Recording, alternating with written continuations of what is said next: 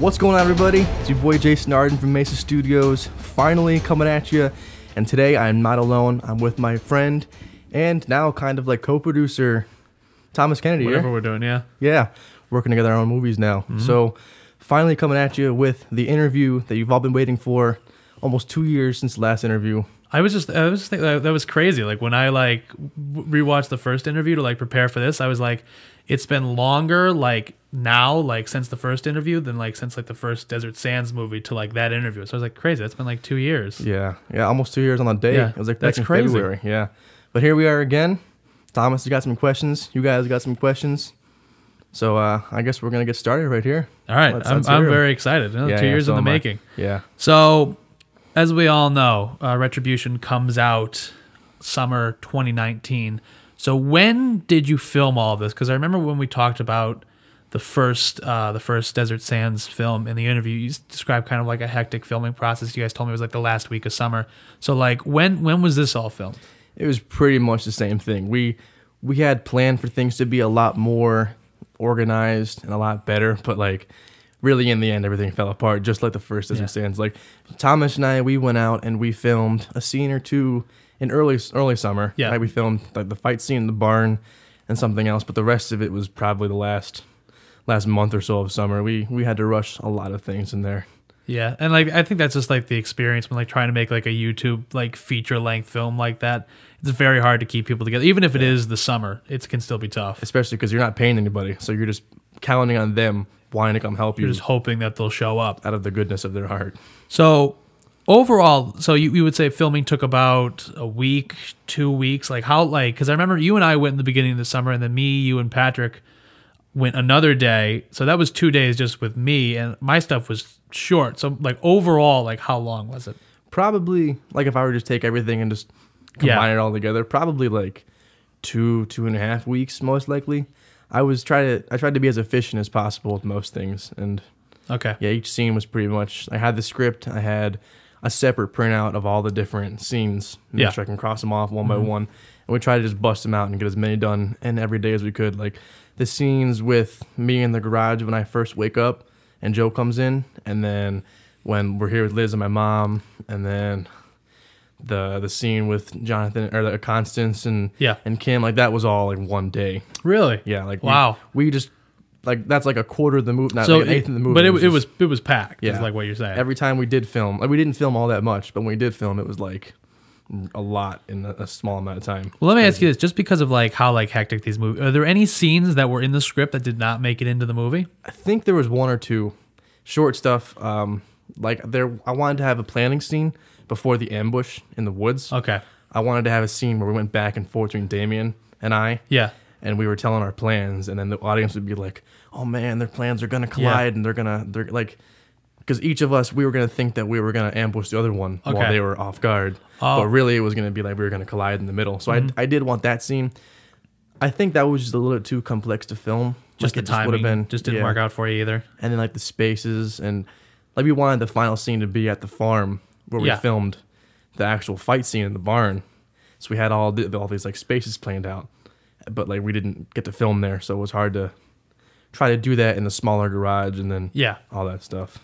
But yeah, I think there was a few scenes that were cut out, but not like the first Desert Sands where they would have added to the movie. Yeah, it kind of. Well, that that seemed like it would have been a cool scene, a good scene, but I don't like the necessity of it is not, Yeah. It just would have been. Sometimes it is what it is with movies. So speaking of scenes, I'm just going to get these questions out of the way early. What was your favorite one to shoot? Favorite? It's got to be the scene where Kim comes and fights Jonathan. Jonathan beats him up in 2 punches. Yeah. And then Constance comes and just knocks me out and drags me along. That whole scene up until Jonathan Apexi shoots Constance. I think that was probably the most fun because we saw everything coming together. And that was what we wanted the whole movie to be like, because we realized in the first Desert Sands, we didn't have all that much energy going through. It was kind of just talking the whole way. It was much more of I think a drama than an action. The first Desert, there was a lot more heavy character stuff than because the second movie I would describe as much more of an action movie than the first movie was. And that's exactly what we were looking to have that it could be its own climax, but just entertaining part that adds to the plot of the movie. Right in the middle, right in the beginning, the first like 10, 15 minutes. So it was nice to see that come together. And it is, it's a truly like, they're true like truly like really good like action scenes. Not to say anything about like the first Desert Sands movie, but like there's a one scene with you and Jeff in the bedroom, like Damien, where you like quick. It's a cool move, but like it's quick.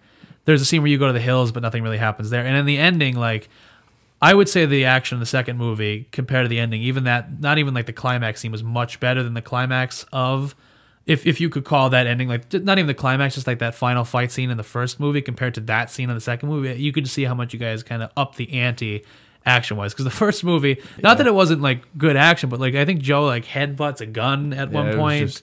It's mostly like grappling, but like this movie, like it felt like a real like action movie like fight. Yeah, man. When we put Joe's head in that door, like that's one of my favorite shots of the whole movie. Seriously, it's just like you could like with the sound effect in there, you could like feel it. It's just like, oh my god, my head. You know, it's just I like that one. I was actually that hit felt more real than I think any other one that I like of the movies we've made. Like that I've seen. Like it just felt like ow, like you can like more than any punch, any kick, even like people like in the movies like getting shot, like that looked like the worst. Yeah, that somehow just turned out great. I don't know how. We'll try to replicate it in the next movies coming up, but that one turned out pretty good. Okay, now opposite side of the coin, least favorite scene to shoot. I think like the ambush scene was kind of difficult, especially because we had the same exact people on both sides, so we had to film one half of it first. And then have everyone go and change, and then film everything else. How long did that take you guys? Probably like 2 hours at least, just for that like quick back and forth, like a minute scene. Yeah, because like what is it in the movie? It's like a minute and a half. Definitely, something like that. It's crazy, but like, yeah, because I had everything in my head, and like, especially because it was pretty much just me working on that scene, especially, but most of the movie, like I had to figure out. I was like, okay, who's gonna shoot who, and what's the order, and who's gonna live, and who's gonna die. And it was just... And was a lot of that like planned out on the day? No, I was a lifeguard at the time. So the days leading up to it, I would sit there and while I'm on duty, I'd be thinking in the tower, yeah. Yeah, I'd be like, all right, this guy's gonna die. He's gonna, I'm also making sure everyone's like safe in the pool. Yeah. But like, yeah, I had a lot of time to think when I was doing that, so I was able to try to figure everything out. What the best... I had some really cool shots in mind that I wanted to do. I wanted to have one thing where... like someone's gonna go punch someone else, and then they were gonna stop in real life, but it was gonna be like a freeze frame, like it was gonna look like a freeze frame on camera, and the camera would pan around, like 180 degrees, and have them finish the punch. You know what I mean? Just like something cool like that. But like in the moment, it was just so hot outside. Like I had leather jacket on, everyone was wearing black. It was just so hot in the woods. So there are some things we couldn't pull off, but that was definitely the most difficult scene to film. We were all just wanting to get it done. Yeah, but I will say though, at the end of the day, like that scene, like did come out very, very like it was. I mean, it's just a good gunfight. Everyone's just getting mowed down. It's just really cool, and it felt like a real like ambush, and like it's one of. It sucks that it was so difficult to shoot because it's one of my favorite scenes of the movie. It's just a great action scene. Well, thanks. I guess some of the best scenes are sometimes most difficult because. Like coming up and even like in Lackawanna when I've been doing different films, as you saw in the Continuity Project. Yeah. Like you see how all these different cuts put together makes things look so much more engaging and action packed. When it's like boom, boom, boom. That's why like the Bourne series, like they revolutionized that kind of like shaky cam fast cut. Yeah. And they did it right where like you see enough, but you don't see everything, and it just works. When you have these long takes, like in Desert Sands, the original movie, everything's just a long, wide shot. Like it's just like... Well, it felt more like theater than it did like a movie. And we did that too in the first Unlawful Justice movie. It was just like one take, let's just do it. But like the original Desert Sands, it's a lot like... And it works because it develops the characters. But a lot of it feels less like a movie and more like it's just like a theater like... Like I think it would not be difficult to do like the original Desert Sands as like a stage like play with like you and Joe. Like I don't think that'd be... that difficult. So it just kind of like speaks to how like much you guys like developed as like filmmakers in like those 2 years, like how different those two movies, and like not to like as you know I'm a huge fan of the first Desert Sands, but it's crazy like what a different movie Retribution is. Yeah, definitely. And I think that's just how you have to work as a young filmmaker. You have to keep improving, keep learning, keep figuring out what looks good and what you should stay away from for the most part. Okay, now I think we're really getting into this. So, beginning of the movie, We open in a Czechoslovakian forest, and there's a guy running through it. It turns out, like as we know from the teaser, it's the Wanderer. What made you start with the Wanderer getting shot? Because unless I'm completely wrong here, the rest of this movie is told in chronological order, but we have a time jump right at the beginning where it shows him getting shot. What made you want to start with that one? I just kind of like the idea of having that flash forward, something interesting to capture the audience's attention before we cut back to talking between Gavin Sable and Jonathan Apexi. I wanted something that was just kind of like what just happened? Like, why am I seeing this? Okay. Pretty much. There was supposed to be a scene where the Sable group, or the militia that was in Czechoslovakia, led by Damien Sable, the father, where they confronted the Wanderer and they were like, "Where's Andrew Green?" Yeah. And then he just runs away. And then that was supposed to lead into why he ran away, which would then lead into what we saw in the teaser trailer. So would both of those scenes have been in the beginning, or would it have just him getting shot and then it would have been explained later when Damien and those guys ran into him? So when you first see it, you're supposed to be just running and you're like, what the heck? And then when you see him face down, you were supposed to be like, oh, is that the face down guy from the trailer? Yeah. And then it would explain later why he was running away, why they want to kill him, pretty much. I think it is a very well done scene, though, because you have to see the teaser, I think, to get it. Because later in the movie, it's just Oliver listening behind that tree while they like kill him for real. But it is very well done. It is like cool that like how it's shot like that. I don't know why I think it's so cool, but I just think it was a very good idea to do it like that. It's like a Tarantino style thing. I was just gonna say it's Tarantino. No, I was just gonna say that. So, I was like, I don't want to be like cringy, be like it's Tarantino, but like it is. Yeah, he was my inspiration for it, pretty much. That's what we're looking for. Yeah, Tarantino. But that was very cool. Yeah. Thanks. Now, another question about the Wanderer. Did you include him just because he was in the teaser, or was he like originally kind of supposed to have more of a connection to Andrew? Definitely just the teaser. His name was the Wanderer because that's just what his role was in the movie. He was just walking and wandering around. So the story behind his character really is I was taking a road trip with Darren, Aiden, so Damien Sable Sr., and then Aiden was supposed to play the Wanderer, but he backed out last minute, so I had to play him in the actual movie. But we were talking about the first Desert Sands. This was in the middle. This is right after this is a year after the first Desert Sands. Okay. Right before the teaser was released in the turn of 2019 or whenever it came out. So we were talking about the first movie, and then they were like, "Yo, we should make a second movie." And I was already thinking about making a second movie. Yeah. So I said, "All right, let's do it." And then they said, "Let's film a trailer out here." So on the fly, I was like, "Okay, finally some people interested in filming things because it's so hard to get interest in this area." Yeah. And we had the creepy driveway with the headlights and stuff. And we said, "Okay, let's just film something really weird and creepy." And we filmed that, and then I just kind of had to fill in the rest of the blanks for his character on why everything was happening the way it was. Okay. Because I was going to say, I remember when you talked about it in the first interview, you said Darren had Darren Pitts, the actor for Damien Sable Sr., you said he had ideas about it, but he said his specifics were all over the place. Yeah, that's pretty much. In terms of continuity. Yeah, that's mostly what happened, yeah. But it's still very cool, and we're going to talk about him later because I really do love that character. Yeah. So moving into the movie now, we get our first scene with Gavin Sable, Noah Leedy. What inspired the character of Gavin Sable? Was that just because of those that three brother thing that was kind of mentioned in the first movie, but then kind of went away? Because I remember, I don't know if we discussed it, where you shot a scene with the Norton brothers and it just didn't work in the movie, so it was cut. Was Noah just put in there to fill that gap? Yeah, so the Norton brothers, and that scene, that was why we said there's three brothers, because we plan on having them in the movie a lot more than we didn't have them at all in the first movie. So that was why we mentioned three brothers, and then we did have Gavin there and Oliver to fill that three brothers, because everyone was like, three brothers, whatever. I think it really confused some people, because there is a scene where he's talking about, we got these three brothers, and then the next scene, Joe's like, oh, we got a new recruit named Damien. So I think it just I think it was a good idea. So that's where he came from, pretty much. But then also his character was there to introduce or to talk about some of the flaws of the final scene from the first movie. Yes, when Damien wakes up and it's just him and me, it's oh, where'd Joe go, or where'd Apexi go? And then when you hear the quad in the background and all that stuff. And on top of that, so he explained a lot of what happened in the last scene, and then he was also there to create the confusion, to plant the seed of the Damians. Because when he's talking about Now, can you explain that? Because I think like I understood it because you explained it to me beforehand. Can you explain to everyone like what happened and how he confused?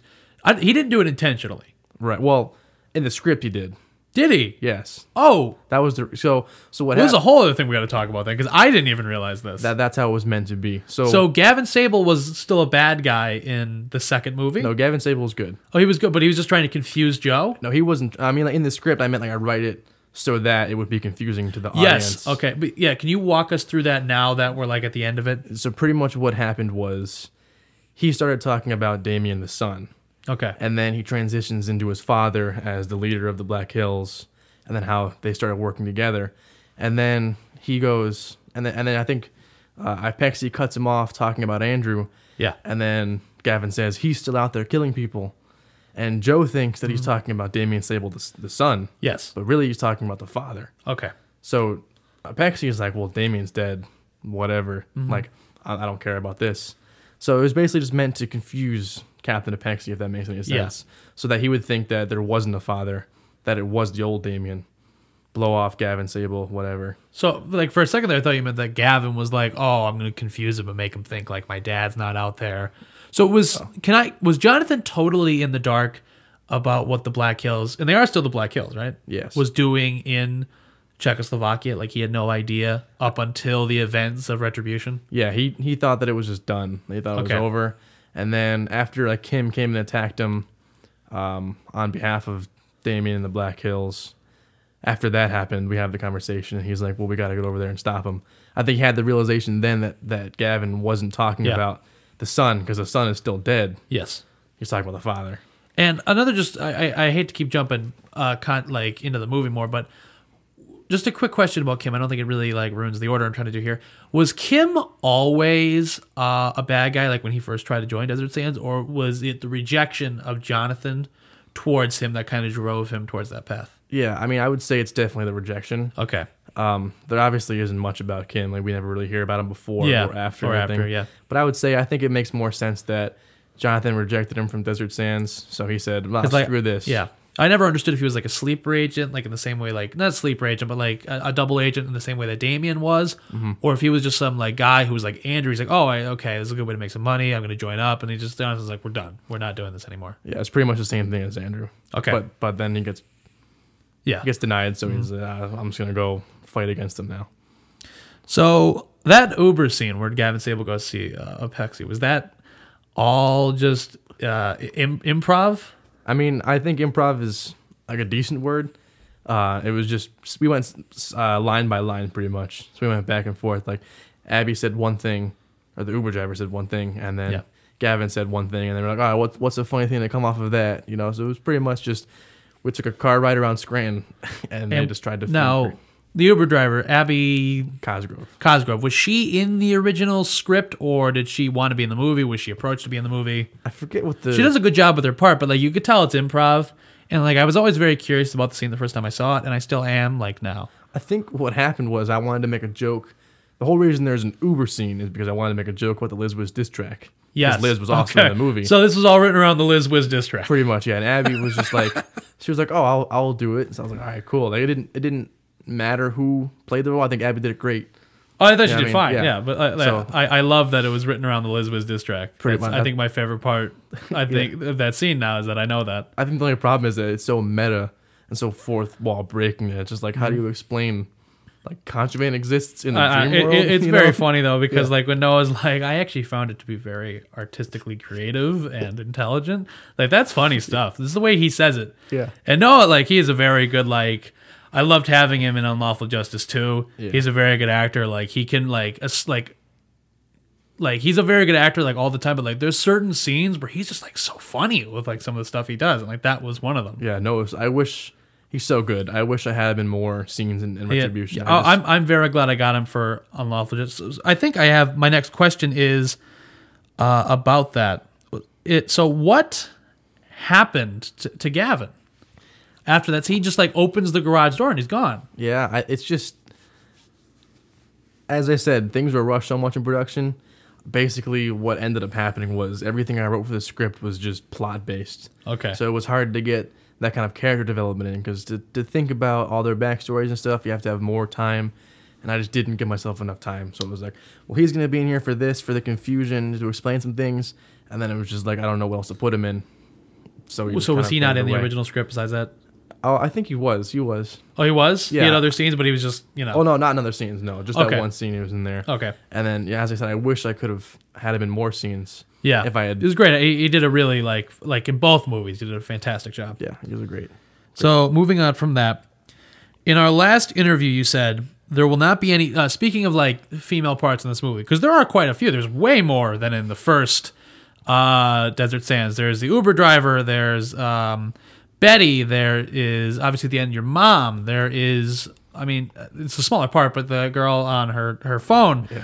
You said there will not be any scene actresses, but there will be a voice on the phone. I was assuming you were referring to your mom. Yes. And Joe seemed to back you up on that. He was kind of like, I don't think we have any parts. So what changed? How much did the script change from our last interview to production? Well, what ended up happening was I started having a little thing with Liz, which didn't work out in the end. But I was like, oh, I think I should like write you in. I think that'd be cool. We can work on this together. Because one of the main reasons that we never work with female actresses is just because, like, it's a little more uncomfortable, you know what I mean? Just as like a amateur film producer that we don't know exactly what we're doing. So like if we're just with our friends, it's like, oh, we'll figure it out, But like when there's a female around, it's just kind of more like, you know what I mean? It's just a little more tense. You're trying to figure things out on the fly. You can't think as well just because we're guys, teenage guys, you know what I mean? But as I went through writing the script, I realized that I wanted there to be some sort of conflict between Apexi and Green. Yeah, which I do want to talk about. Like, I did have a question about that as well, but like I'll save that one for later. Yeah, whenever you feel is necessary. But I did want a little bit of a conflict between the two of us. So I said, well, he gets a girlfriend, and then I'm also into her. I mean, it's a easy love triangle, and I've since learned that it's kind of like womanizing. I don't know if that's the right word, but just to have females play a role just to be fought over by men. Yeah. And that wasn't exactly what, like, she was also the caregiver, so she was going to deliver the news about my mother dying. Well, I think like in your case, the movie is just it's so short. Like it's a feature. It's 43 minutes, but like it's short enough that like you can't really like outside of your main characters who were introduced in the first movie, there's not that much development that like really could have been had with like the girls. Yeah.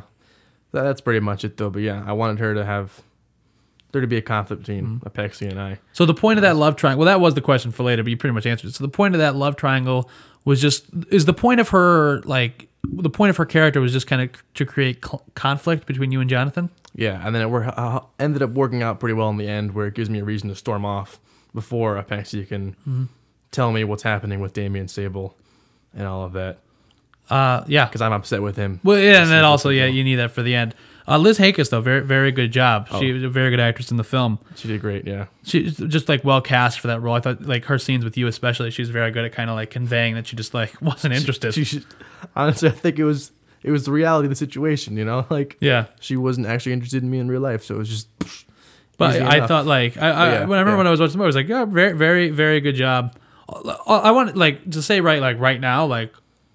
Whole cast, like a whole ensemble, great job, like acting wise. You, Joe, and Jeff, especially I want to say Jeff, his monologue at the end is fantastic, but whole cast, like great job. I'll just get that out of the way right now. Well, thanks.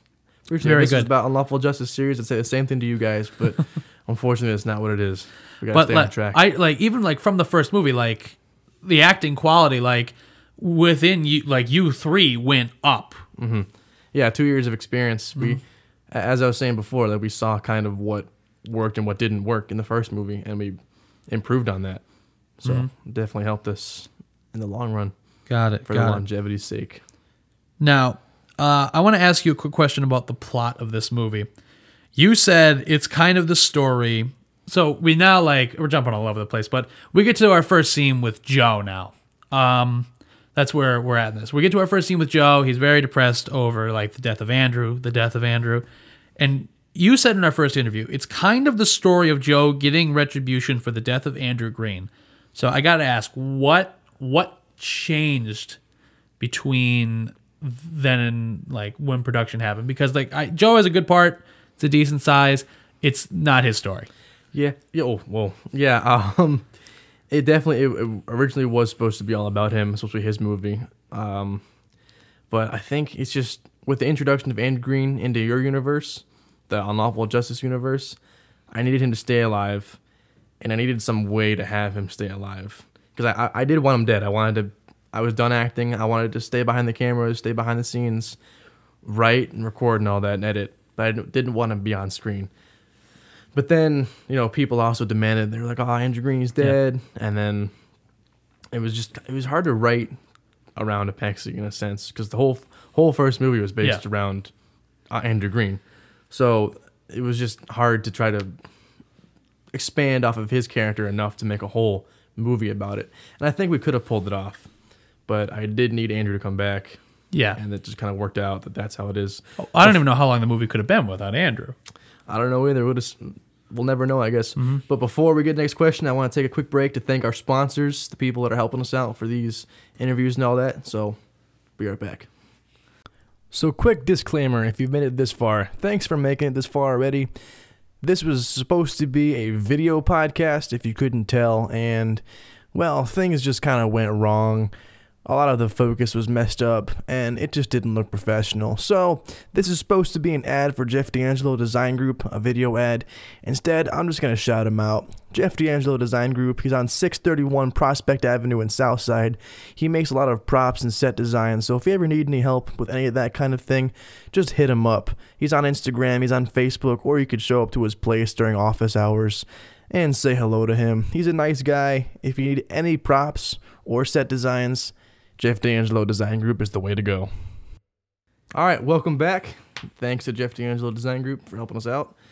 Let's get right back into it here. Let's do it. So I just want to say, this isn't even a question. That shot of Joe coming downstairs in the background with a root beer can in the foreground. I love that shot. That's so funny. I don't know if we talked about it before, but root beer was kind of like a theme in the first movie. Well, I remember every single scene you guys are drinking anything, it's a root beer. That was the whole point. And then in so many different other scenes, there's just root beer in the background, like on a table or just in the trash can or whatever. Like there's root beer everywhere in the first movie. And part of that was because we were drinking root beer all the time. Yeah. But at one point we were just like, yo, let's just make it like a thing. Well, I like all the it was like root beer. Like it felt like it was product placement for root beer. Pretty much, yeah. So that was the reference. But in Retribution, we wanted the root beer. That is like if you like watch the first sentence, you pay attention. That's a hilarious shot. That's fantastic. Yes, a good callback. Now, why is Betty? How did she wind up with Jonathan? If like he's at like this point in his life, if he's like so down and out, I don't even know that he has a job. Like, what made her and him get together? That's a good question. It's something I haven't thought of. You already started me off the second half with the second question. I mean, I don't know. Sometimes people, I guess they put on a fake part of themselves for relationships. Maybe she was helping him get back up to normalcy. Maybe she saw him, and if she is a caregiver, so maybe she was giving him care, and then they fell in love. Yeah. I don't know. But I do like it's none of it's shown on screen, but I love this whole angle that like Apexi like takes care of Andrew's mom, and like he meets like this girl who like he hires. Like that feels like a Hallmark movie if like you ever made it. Yeah. Like that feels like what would happen is like this guy died in like the army. I need you to take care of his mom. And, like they fall in love. That's hilarious. Yeah, I mean Apexi was a nice guy. He saw potential in Andrew when no one else would, and they bonded over that, I guess. I don't know. But yeah, that is a pretty interesting dynamic. Now, why did Gavin, going back to Gavin shows up to the house, Apexi goes like out back. Why did Gavin wait so long to go see him? And even if like Andrew's not awake, why didn't he want to tell him that like, hey, like he's like we have him, he's safe, like why like what was like his like process there? I think it's just cinematic timing. Yeah, fair enough. We just wanted him to wake up, the mother to be dead, and then for everything to start back up again with the Black Hills Corporation. Really, there's no answer for that either. I guess we can say that the Black Hills took a break and that he wanted to go inform him about Damien. Because I don't think Gavin really wanted to bring up Andrew. Yeah. But he used him as a way to keep Jonathan in the conversation. Oh, so that was more of like to get Jonathan like back into things. Because Jonathan was about to leave. And he goes, what if I told you Andrew's still alive? Okay. Just because like he won't have that in like his back pocket in case something ever happened. So I think his main reason for going there was to say that Damien Sable was out there killing checks. in the next scene, Joey and Noah, Gavin, and Jonathan, they go to the warehouse, which is basically it's here, where Andrew is being like nursed back to health, and like Joey starts talking to you, and like he like goes say he's like some of his maybe he's like, Andrew, are you having any bad and like. I know because you told me he's supposed to be saying the word dream. Can you maybe like explain that to like everybody, like what was going on in that scene? So yeah, what I was looking for is him to say more of like dream and like not being able to say the M part of it, but he kind of just like didn't say anything. So it was more difficult to try to figure out what he was trying to say. But basically, he was trying to hint at the fact that it all was a dream. Just because like when you're in a dream, you usually don't realize it. Yeah. So for someone to say the word dream to you, if you're in your own dream, it might be like, it might wake you up, or like you might become lucid. So that's kind of what we were going for. Like either he knew he couldn't say it, or he just physically couldn't say it because they were in a dream. And then Andrew does say dream later on. He does start talking about it.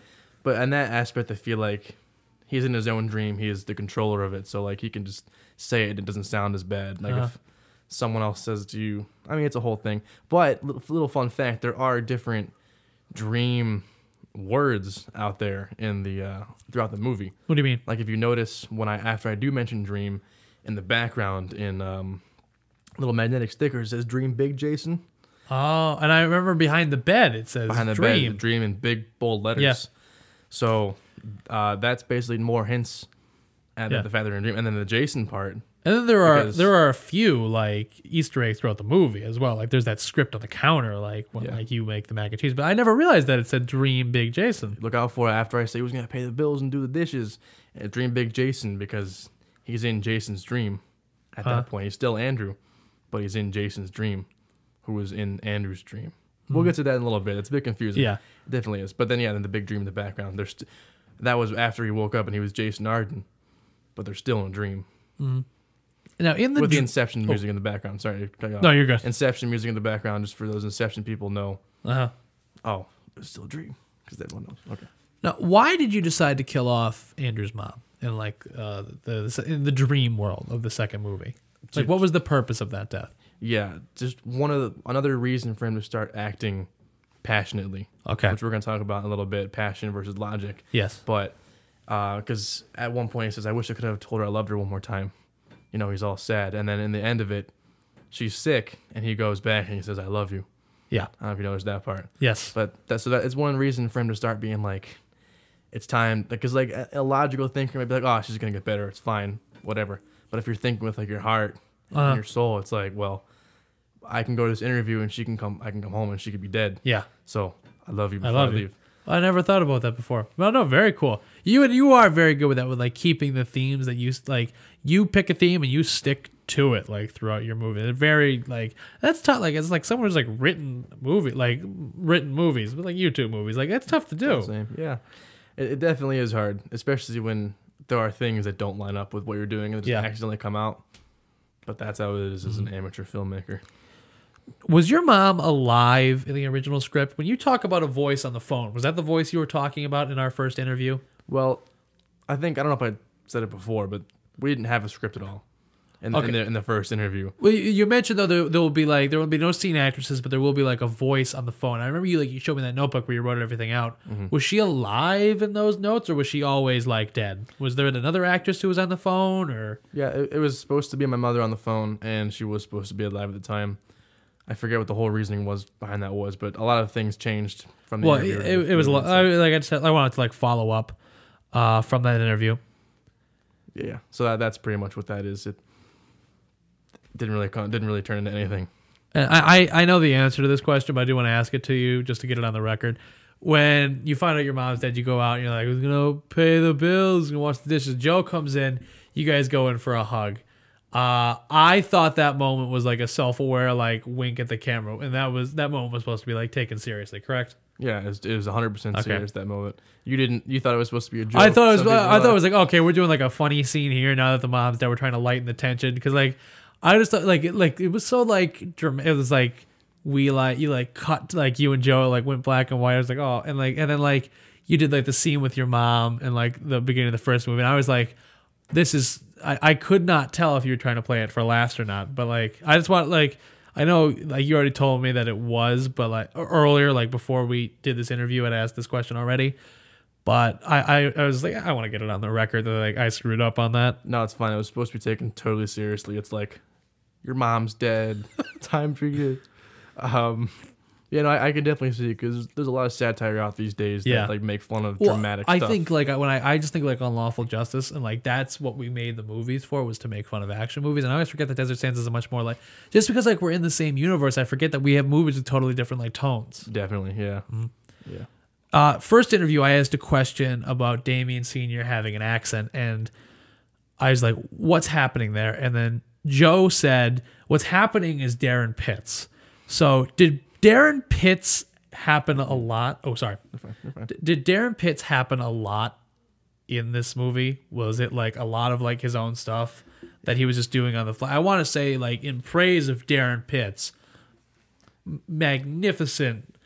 Every scene he's in, like he like hams it up as like Damien Sable Sr. and he is he's my favorite part of the movie. He's fantastic. Everything he does when he hits the cars on the way up the driveway, that weird thing he does with his hand, the big speech he does, he's so great. So did Darren Pitts happen a lot throughout the filming of this film? Darren Pitts was incredible, as we were saying, throughout the entire thing. Basically, all I had to do with him, I said, hey, here's an outline of what's happening. You know, here's the climate of the situation. Here's a general idea of what I want you to say. And he would just go and take it away. Like, it was, like, I don't know how he can come up with such clever things in his head, like Andrew Green dies for the last time. That's such a good line. Like, and that was improv, right? And that was the first. That's crazy. That was the first take. Like, that was the first time we ever shot it. It was like, I was like, this is perfect. Like, it's a little bit like dramatic, you know what I mean? Like, but like that's exactly what we wanted. Like, it was perfect. Darren absolutely killed the show. He was like truly amazing. I don't even know like how much of the first Desert Sands he watched, because I remember when we went up to the barn to like shoot the scene, I was like filming him coming in, and like this line where he goes, "I've come to burn Desert Sands." He goes, "I've come to burn." Like he pauses. He's like you can tell he's thinking. He's like, "I've come to burn the Black Hills." And like he just took a shot. Yeah. Like, oh my god! No, I think he watched it like once or twice, but he wasn't like it wasn't like fully invested. He was just kind of like watching for fun or whatever. And then he just decided, like, I saw the potential in him. I see potential of you that I haven't seen anyone else. Any other soldier. Yes. But like, because he was just so interested in doing that since he had never, I don't think he's done many production things. So I think he wanted to see what it was like to get into that kind of production. And then just the way he acts. Yeah. And especially because he goes to a military school. He would just fit so well in the part. Like, it just felt very real. Yeah, and he's a military leader, so it's like he has all the equipment, he knows the techniques and stuff. Like, if you look at like his form when we're fighting in the final scene, like, if you look at him versus me, like, he just looks so much better, which is the point of the whole scene. But like, yeah, like his physicality is like so real, but like his acting is like so over the top. It's fantastic. It's great. Like he like. I like it has like nothing really to do with like amazing performance by Darren Pitts. Definitely. I had a question about it's like part of the reason he's so great is he has half his scenes from the movie in a lawn chair and he's just sitting talking on the phone. Now there's one scene in the beginning where like he's like talking to Kim and he's like bring Andrew Green to me. Yes, was he laughing during that scene? I don't think so. Because I remember he like smiles. He's like, bring Andrew Green to me. Yes, alive. And like he's like. It's like, I wonder if they made him laugh off camera. I don't think so. I mean, that was shot during the same day as the ambush scene, and that was shot after the ambush. So we were all just exhausted at that point. Yeah. We just that was all shot the same day. Yeah, as I was saying before, like we compacted everything as much as we could. Like, yeah. So I think, I don't know if he was laughing or not, but we were just trying to get everything done at that point. Do you remember the shot where like he's sitting in the chair, then it cuts and he's doing this with his hand? He's got it like this. Did he want to do that? Like, because like there's a jump cut and then he's just going like this. Yeah. I think so. I mean, because you're kind of mad. You're upset. So he was trying to convey he was upset, I guess, through body language. I don't know. But I think it was pretty funny. It was pretty good, though. Like, it was fantastic. I just wanted to like get all my Darren Pitt stuff out right there because so good. Props to Darren. If we could have him in more movies, we definitely would. But I would have loved to have had him in Unlawful Justice. I don't think he's all that interested in production. No, I don't think. Anymore. But like after seeing what it's like and how long it takes, so good though. Yeah, he was great for what we had him for. I'm glad that we were able to get him in for, even if it was for a few scenes. So why was he in Czechoslovakia in the first place? Like, what was his goal? Like, why, did the Black Hills, was they always set out there? Did they move out there at some point? Like, what was going on there? I guess he moved out there because the Black Hills originally was the Black Hills. Yes. In the Scranton area that we could all walk to. I guess he moved out there. The main reason we had him in Czech was because he mentioned it in the teaser. Yeah. A lot of what happens is just because the teaser, pretty much. Did he improv Czechoslovakia in the teaser? Yeah. Oh my gosh. Oh, I think we might have. I don't know because he had the accent. You know what I mean? Okay, So I think we kind of had some idea. But That accent's fantastic. The teaser was also him improv, just saying whatever came to his head. I mean, that was like the third try. You know what I mean? Like it's just so good. Now, when we talked about it, you said most of the movie was set in Czechoslovakia in the first interview. This was your quote. You said most of the movie will be set in Czechoslovakia, and a few scenes will come back to familiar places. I think it's fair to say like 75% of the movie is set here. So what changed? Yeah, I think because the original idea was to have Joe getting retribution from me, so he was supposed to be chasing around Damien Sable throughout Czechoslovakia. Okay. Or the Czech Republic, as it's formerly known. But the Czech Republic and Slovakia. Yes, but we use Czechoslovakia as a reason for him to be sleeping. Yeah, you're not smart in your sleep. But the original idea for the second movie was to have a Pexi following Damien Sable throughout the country, looking for him, searching for him any way he could, trying to kill him. Got it. So we kind of touched on these next couple questions. Like I asked about like the Black Hills not being in the second movie, but I think we kind of answered that. I think it just changed throughout production, and we kind of touched on why Betty and Jonathan didn't have that much screen time in the movie per se, because they're really not in it that much. So I'm gonna go to my next question. It's about Andrew. There's really no easy way to put it. Why does he always lose in fights? Because like he obviously gets shot in the back of the head in the first movie. Constance beats him up. He runs away from the gunfight. The first fight he wins is at the end, and even then he needs help with Oliver, and then Jeffrey beats him again at the end. So it's so rare to have an action hero, the main character of the movie, lose all his fights. So what was the thought process? Basically, I think this ties a lot in with the whole ending sequence and all that, so I don't know if you want to get into that right now. Or if you have other questions, I think we can hold off on that. Okay. The ending, I think, has to be like a separate thing. Yeah, so I'll touch on that when the ending comes in. So keep that in the back of your head. Okay. But that's something that we have to talk about when it comes to the whole, because I need everything to explain the whole thing. Yeah. So why didn't Jonathan go with you to Czechoslovakia? Well, in the script, what happened was we had a set day that we were going to go to Darren's uncle's farm. Okay. Because that was where the whole final scene was supposed to happen. And Joe was busy that day. Probably had something to do with college or internship or something like that. And he couldn't go that day. So we said, okay, we got to figure out some reason that he can't go. And then he was like, oh, I got to protect Betty. I love that part. I mean, it kind of makes sense because they were just attacked. So he has to stay home and hold down the fort. Like, he like gives it this whole big spiel. And then he's like, I had to test you to make sure. I think it kind of works with the character of Apexi, though. It's just funny. Yeah, the snakeskin salesman, as your dad always references. Yeah. But I think it worked more with like the character of Apexi that was in the Unlawful Justice movies than like, because like Desert Sense, he's much more like brave, and Unlawful Justice, like, I don't know why I did that. Well, I could tell you that all culminates in the ending as well. Okay, so I have all that covered. But that's good because I don't even have a cover. I wrote it. I got it, man. I've watched things and I figured out what makes sense, and it's hard, especially because we didn't incorporate all that into the actual movies that we have to do in this interview. Yeah. But at the same time, I think if you watch things close enough, you could kind of tell what's happening. So the whole movie, like the scenes, like flow very nicely together. I think like all of them. There's one that bugs me because it kind of sticks out like a sore thumb. What was the purpose of the scene of Darren capturing that Czechoslovakian soldier? Because like realistically, like it's not even really a gunfight. It's them capturing one guy. And then, like, he turns on them. Was it just because, like, that guy was wearing a uniform that day? Or I think just, like, someone wanted to shoot the scene? It's not a bad scene. It's just, like, it kind of sticks out as, like, why is this here? Yeah, when it comes to transitioning through all the scenes, I think we could have done a lot better. It is a little choppy, I'd think. But when it comes to that one, I don't know. I think we just... I think if I... remember correctly, Darren only had a certain amount of uniforms. Okay. Or no.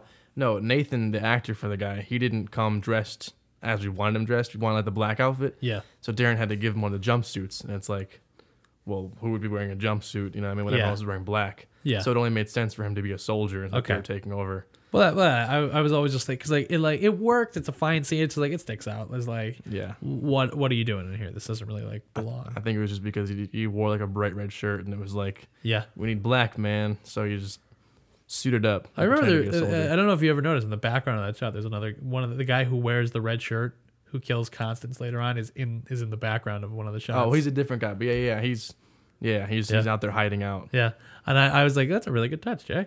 Good work. Thanks, man. That's that one. Let me see. Okay, no. Okay, so, I asked that one too. So, can you just explain to everyone? I know why it happens. Can you explain the location change in that final fight scene, just so everyone can hear it? Yeah, I meant to say it actually last question, but we had everyone set to go to the barn and the farm on that one day, and it rained, and his uncle just wouldn't let us use it because he has this tractor that we were going to be driving around on that you came around us with. Yes, very cool. It would have just been impossible to drive through all the mud and to get to all those locations with the tractor. So we had to think on the fly that this was like probably like a week before the movie was released. So we had to get that scene done, and we had everybody. And it's hard, as we mentioned in the last part of the interview, it's hard to get people to come and help you out for free. It's like, it's almost like impossible to like get a bunch of guys on the same day. So we had him, and we were like, well, we just got to figure out, garage looks kind of like a barn. It's the next best thing for what we have. Yeah, because I knew that, like, I'm not trying to like put you on the spot with that, but I just like, I think everyone like kind of like wanted like an excellent. It works with the dream thing, but like, I think it's like just like a good thing to explain. Yeah, I wish we could have gotten the farm. The farm would have been so much better, but. So probably good to mention here, when Andrew goes to Czechoslovakia, helping him instead of Joe is Oliver Sable, the Thunderpuss, played by Alex Obrzynski. Am I saying it right? Obrzynski. Close enough. So sorry. Sorry. Is helping him there. Very cool shot, by the way, with you guys walking out of the house. That's my brother's favorite shot of the whole movie. Yeah. But he is there helping Andrew. Like they're kind of like loosely together the whole time. He shows up at the end, saves them, and then he's like, I kind of like it here. I'm gonna stick around. And then he goes, oh, by the way, good luck with Damien when you find him. And Andrew's like, what? And he looks back and he's gone. Why did that happen? It was another hint of the dream. Okay. Because at that point we were getting towards the end, and the dream was kind of maybe falling apart in the sense. Okay. Like when you start waking up from a dream, things just stop making sense. So when we get to the ending part, I get like when I explain what happened in the very end. I guess it could be chalked up to like things were just kind of like Andrew Green was waking up in real life kind of, and just things were kind of going wrong when it comes to Snake Eyes and Apexia. I'll explain what that means later, but like things were starting to go wrong in the real world. So like that happened. Okay. And you're just like, what? But like it didn't mean anything to Andrew at the time because he didn't know. So and no one else really knew. Andrew gets back to the U.S. He's like 23 missed calls for the cat. It's better. I always thought it was like a video. I was like, this reminds me of like a video game cutscene. Whenever I watch it, I'm like, this is like Modern Warfare. So you go in there and you find out about that. Storm off angrily, which is like kind of like I was like looking back now, it's like, well, I guess I'll mention this, but like we're gonna talk about it. But like looking back now, it's like this is the last Desert Sands interaction between Jonathan Apexi and Andrew Green, which is like sad looking back on it, but like we'll get to like that at like the end. You go to the Black Hills. Damien's there. He confronts you. He like takes you down. This is my last question before we talk about. We have to unpack a lot with this ending. Why does Damien do what he does for this girl? Just because he's in love with her. As you say, if you're not willing to kill and die for the ones you love, you're not really a man. So he's so in love with this girl that's supposed to have like cancer or some terminal illness that he goes out and he starts killing people for her. He's taking all their money, and sometimes he won't get with the money, so he just kills them. But in his head, it's justified because he's like, with this money, I'm going to help save my girlfriend, So he's so in love that he's willing to do all these terrible things. And I think that the kill and die it's like good to an extent, you know what I mean? If you wanted to like live off of that, like it kind of makes sense. But that's kind of the flaw about Damien, is that he just takes it way too far. Yeah. Like, in self-defense to kill somebody because you're just trying to save somebody you love. But like to go to Czechoslovakia and murder villages, and that kind of adds to the whole like who do you follow kind of thing. 'Cause like, Well, let's talk about that now then before we talk about this ending. Can you talk about what's going on with the theme of logic versus passion? well, that has to do with the end. Well, let's just jump right in the ending then. Okay, So- well, before we jump into the ending, let's take a minute to thank our sponsors. Oh, boy. I don't know who's going to come on this time. I was not expecting two cuts, but thanks to whoever this next video is going to be of. Thinking about starting a podcast? As I'm sure you know, it can be tough, and there's a lot that goes into it. And the last thing that you should be thinking about is how to get your podcast out there. One of the biggest challenges new creators face is trying to find a reasonable way to upload their podcast to mainstream stores, like Apple and Spotify. Well, if you're in that boat, look no further. Anchor is a free website that lets you distribute your audio files to pretty much every platform imaginable. They offer editing and recording tools on their website and on your phone. And the kicker, you can make money from your podcast with no minimum listenership. So what are you waiting for? Download the Anchor app today for free or visit anchor.fm to get started. All right, welcome back. Thanks to you. All right, whoever was in that video. Let's get right back into things. This will be it. Let's knock this out. So, the ending. Jay, just take it away. The only question I really want you to answer, obviously talk about logic versus passion, but like I think people need to have this ending explained to them. So the only question I really have in this area is, when did you decide to make this whole thing a dream? Pretty much when we wanted to introduce Andrew Green into the GRCU. Yeah, it's the Green Ridge Cinematic Universe. Once I realized I had to keep him alive and that we needed him for those movies, I was like, okay, how are we going to do this? Because he got shot in the back of the head. Like, what's a reasonable way to have him survive that? And it's just like, well, it's getting the parietal and occipital lobe. But no, but because it's a dream, you can't die in your own dreams. Yeah. So easy enough that way. But all right.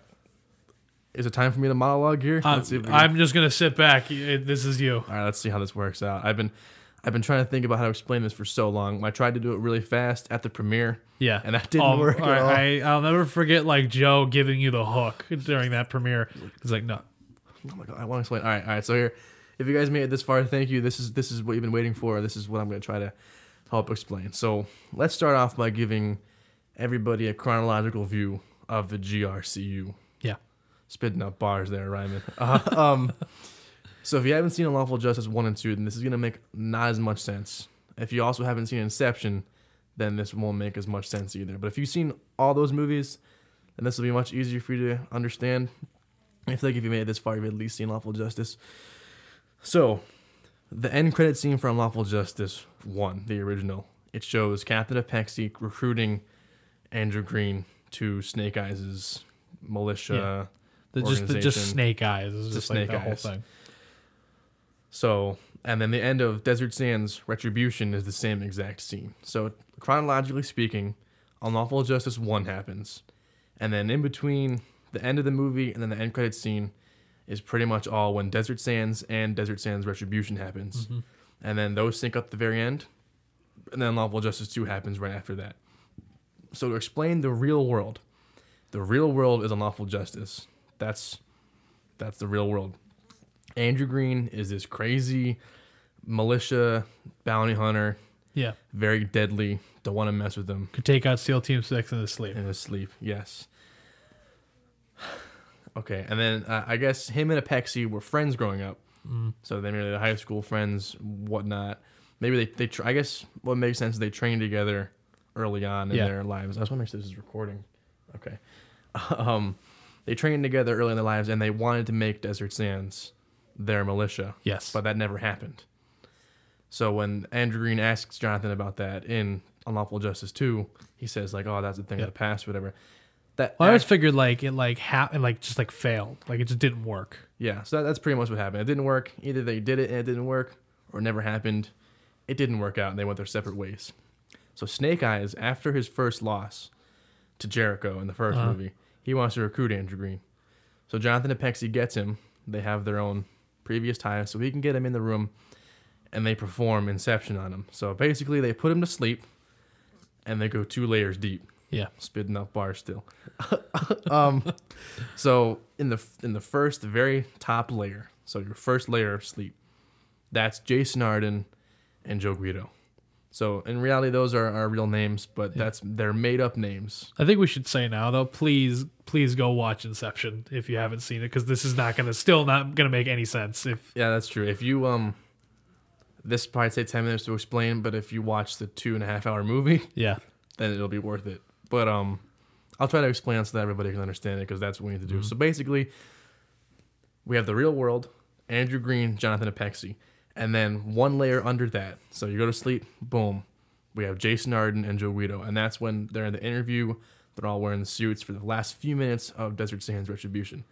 And then one layer under that, so Jason Arden in his sleep is Andrew Green again. yeah, And that's the Desert Sands movies.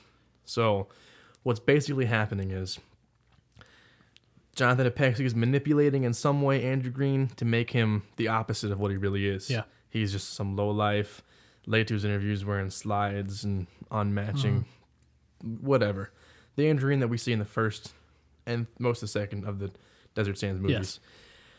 So what happens through that is that Jonathan Apexi becomes like his best friend again. So he mentors him, he trains him again. He says, I see the potential in you that no one else sees, so they can get close to each other. And what Jonathan Apexi really wants with Snake Eyes is to figure out what kind of thinking is Andrew Green going to be using. So we talk about passionate and logical thinking when he wakes up in real life. So he wakes up, if he's thinking logically, then he's going to see through the lies of Snake Eyes. He's going to say, you're a terrorist, you're trying to kill innocent people, create chaos or whatever. yeah, But if he wakes up and he's thinking like, hey, I'm open, whatever, he's thinking more passionately, just like, this is what I love doing. I'm a bounty hunter. This is what I do. Because Andrew Green still has a heart, as we see in Unlawful Justice 2. yeah, So, but if he's just thinking like, oh, I'm a bounty hunter, let's just do it. This is what I love doing. So that's where that passionate versus logical debate comes in. Apexi wants to see what kind of thinking he's going to wake up with, so that Snake Eyes knows, like, okay, I can do it now. yeah. So it's so hard to explain. So basically, You're doing a good job. It's working, I think. overheated. Oh God. What? We gotta restart this. I had no idea that the cameras could overheat. You want to just keep this as a podcast? You keep going. Want to just? I don't even know. Nah, okay, I might as well just keep going. So right now your video is just gonna be Thomas. Wave hi. Maybe we just cut the. Oh wait, how about we just do this? Hey guys. Since it's gonna be me talking for a while. Yeah. Jay's just gonna explain this to you. So, yeah, sorry for this technical difficulty. I didn't know the cameras could overheat like this. Well, we've been going. That's true. We've been shooting 4K for an hour.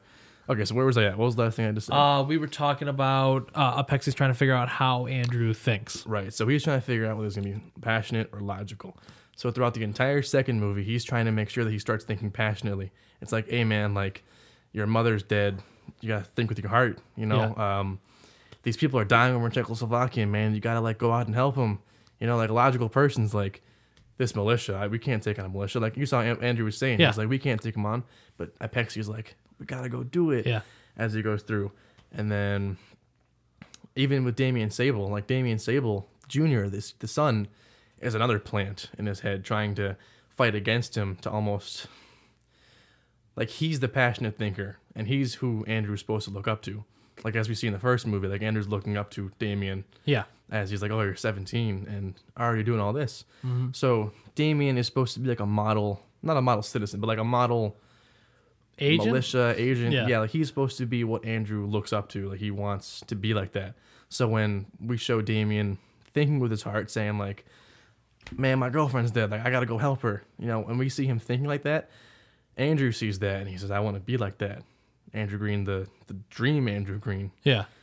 So that's basically it. And then once we go, does that explain most of the whole Desert Sands? Like the I think you bottom hit. dream? I think you're hitting like the beats you need to hit here. Yeah. like, does that make sense to you? Well, that makes sense to me. But But is there any like questions you have about that one before I go to the next? no, layer? I'm good. So then in the end, so we have them two pit against each other, and then we wake up and it's Jason Arden and Joe Guido, and then what happens there pretty much is Apexi, but as Joe Guido, that's like the final test. It's like, how is he gonna think before he wakes up? How is he gonna be thinking? Okay. So Apexi, but Joe Guido pretty much knows that they're gonna have this interview, and then he's gonna have this idea in his head because he just woke up about the Desert Sands dream, and he's a movie maker. So he's like, oh, let's just use this as a movie film. Okay. You know? So he tells the story about, do you want to follow someone who does all the right things but has the wrong intentions, or do you want to follow the person that does all the right things but has the wrong intentions? And then he shows that he questions that, and he says, do you really want to follow someone who has the wrong intentions?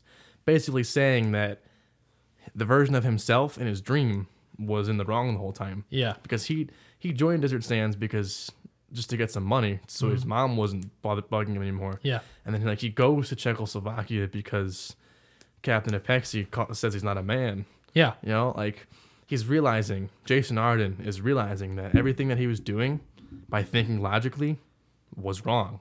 Yeah. So he's like, all right, I'm done thinking logically. Passion. Time to start thinking about passion. And then in the very end, he says, it's time to follow my dreams. So he's basically saying that like everything that his dream was telling him about, it's time to not do that, you know, and time to follow what my dreams were telling me. Time to think passionately.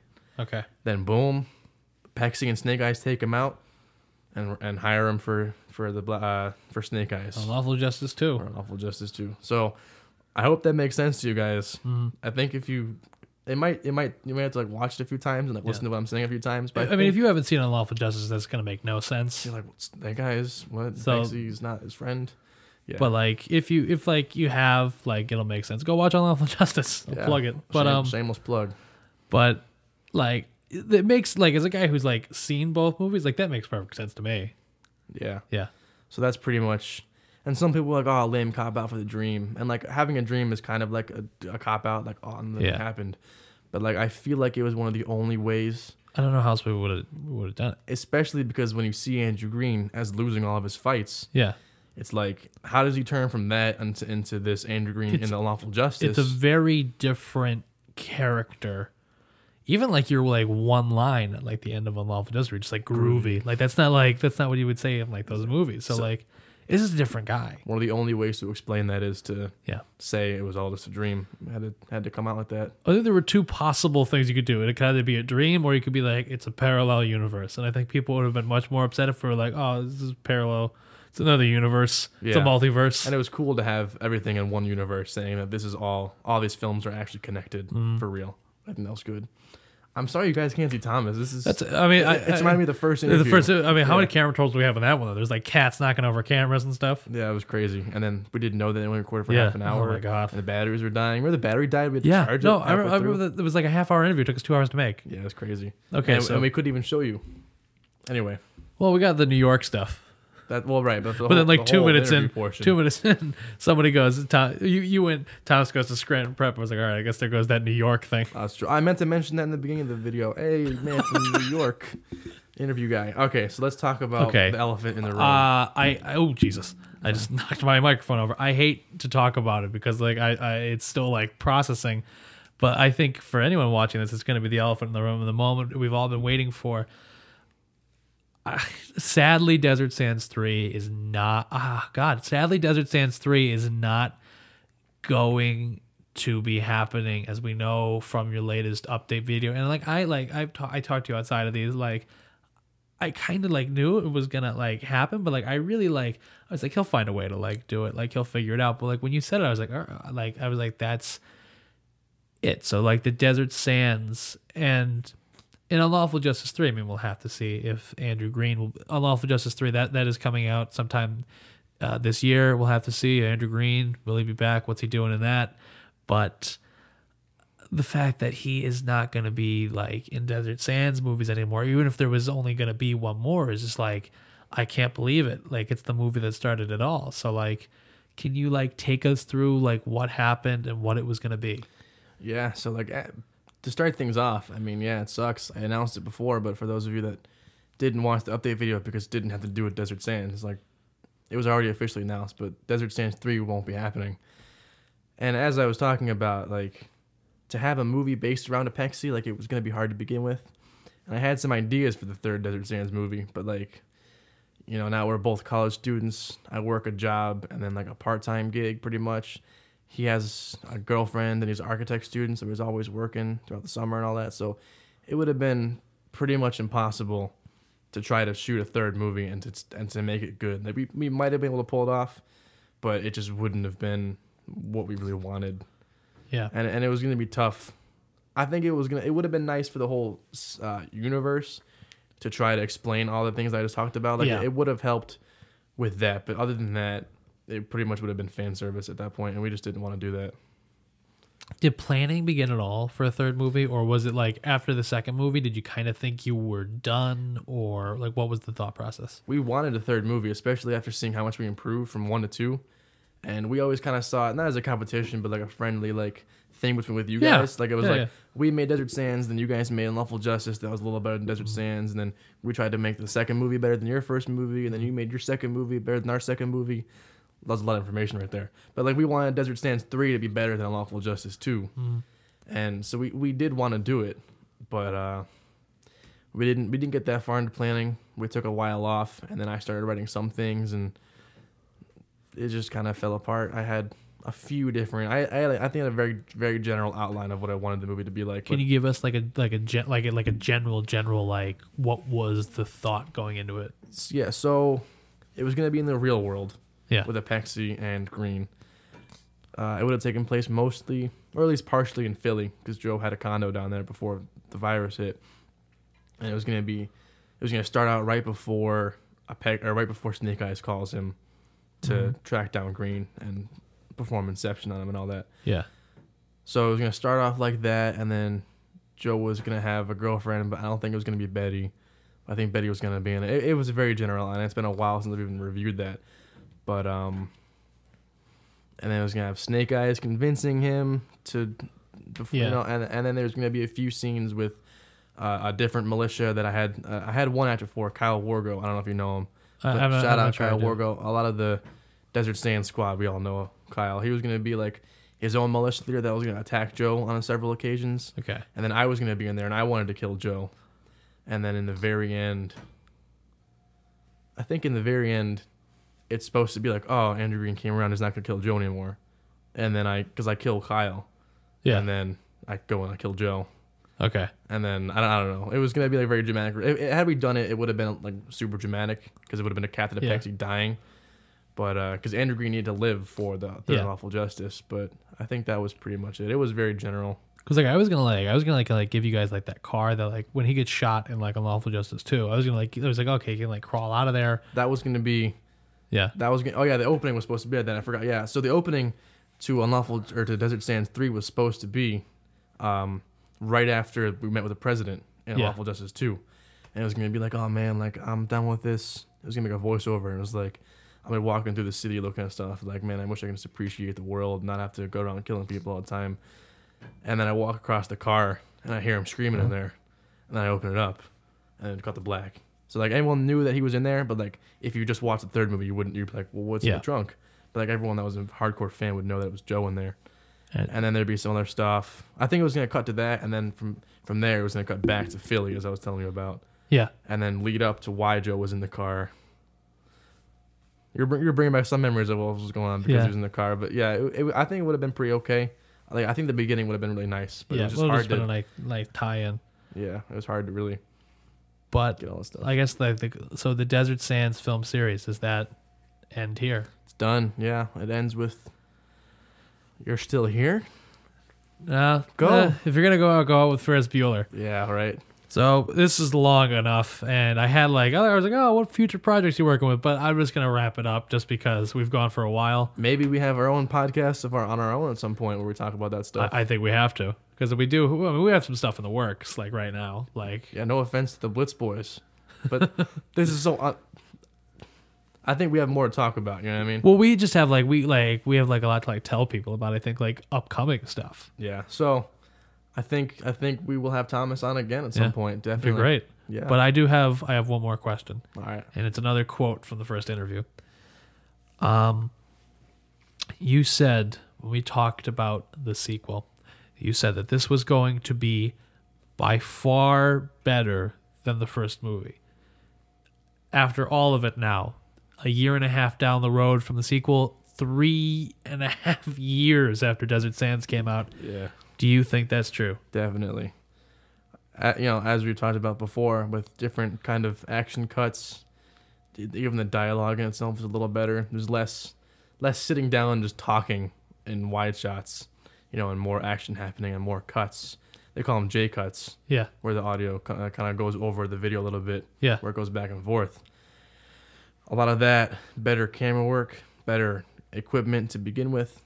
Like we had the DSLR at that time, whereas the whole first movie was shot on like an iPhone 7. And it was like okay, but you can tell a huge difference. You can always tell between like a real camera and an iPhone. Definitely. So the whole second movie was filmed on DSLR. So yeah, all those things combined, yeah, I think it definitely was a huge improvement. And I would have liked to have seen what we could have done with these cameras. I would have too. And Desert Sands 3. But as we have more to talk about in the next podcast, these cameras will be put to use. We're not going to say anything now. Yeah. But these cameras will be put through some good use when it comes to production work very shortly, I hope. Yeah.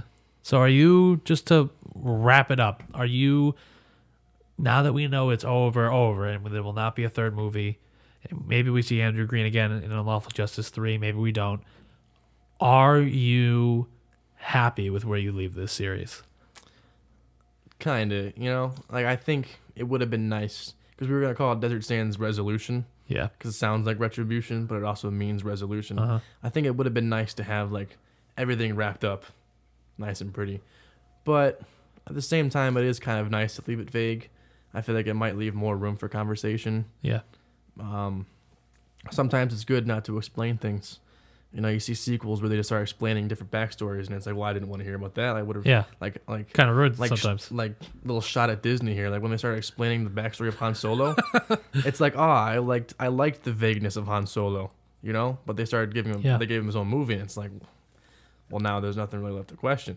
You know what I mean? So I think in that aspect, maybe it's a good spot to leave off on. But to be completely honest, I wish everybody was more committed to film. Yeah. And I get it. We all have what we love, what we want to do.